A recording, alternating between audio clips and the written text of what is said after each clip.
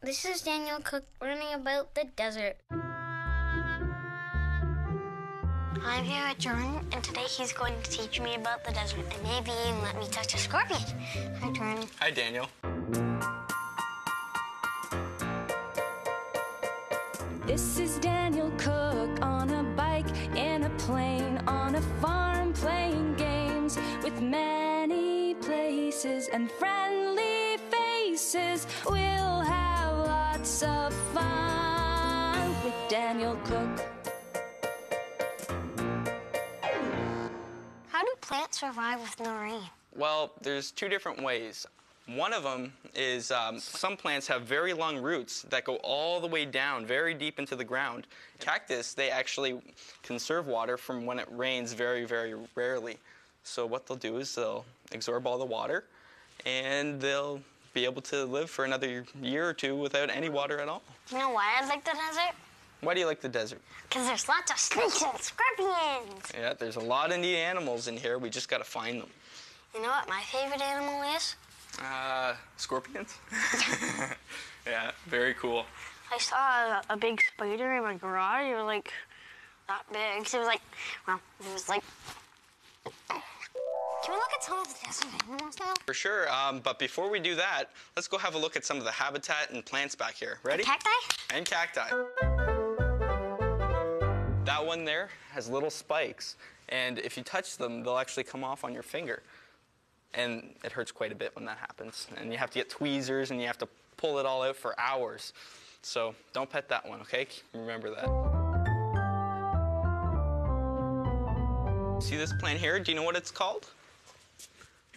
No, it's called aloe vera. The short form name of it is called aloe. Now why don't you have a feel? What does it feel like? Smooth.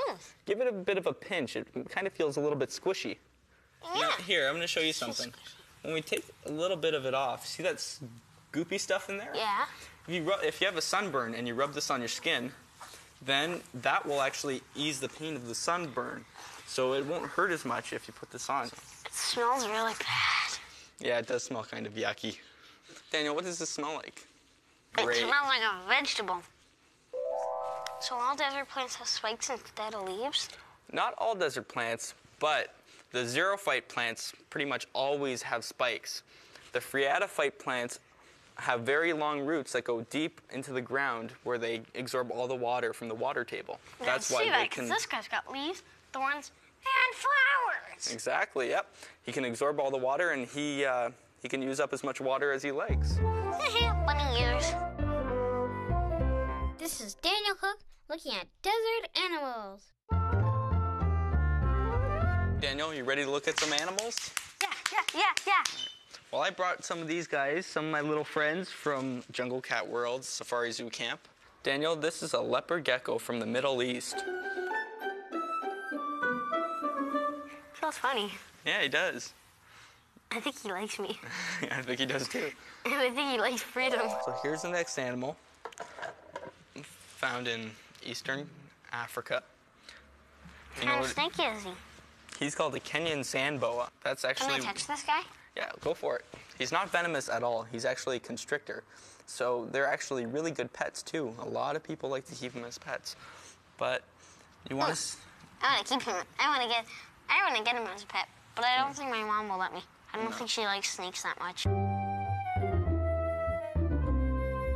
He's digging? That's exactly with his head.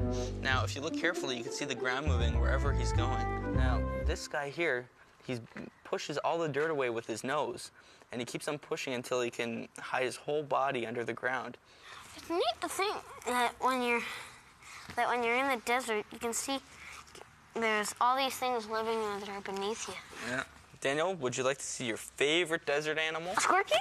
Yeah. Ready?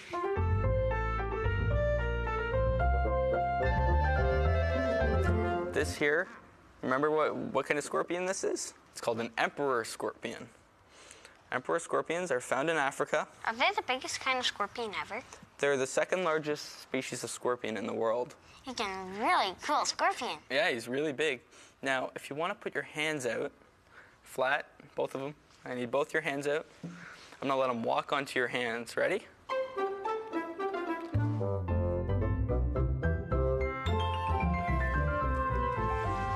Isn't that cool? Yeah, it tickles. Yeah, he has a big red stinger. That's to tell you to be careful when you're around him and not to bother him. I always think it's a good idea to remember that they're more afraid of you than you are afraid of them. Exactly. Thank you so much, Jordan, for teaching me about the desert. I had a lot of fun. And thank you for showing me all the neat animals, especially the scorpions. Well, thanks for helping, and I hope you had a good time. Thanks. I did.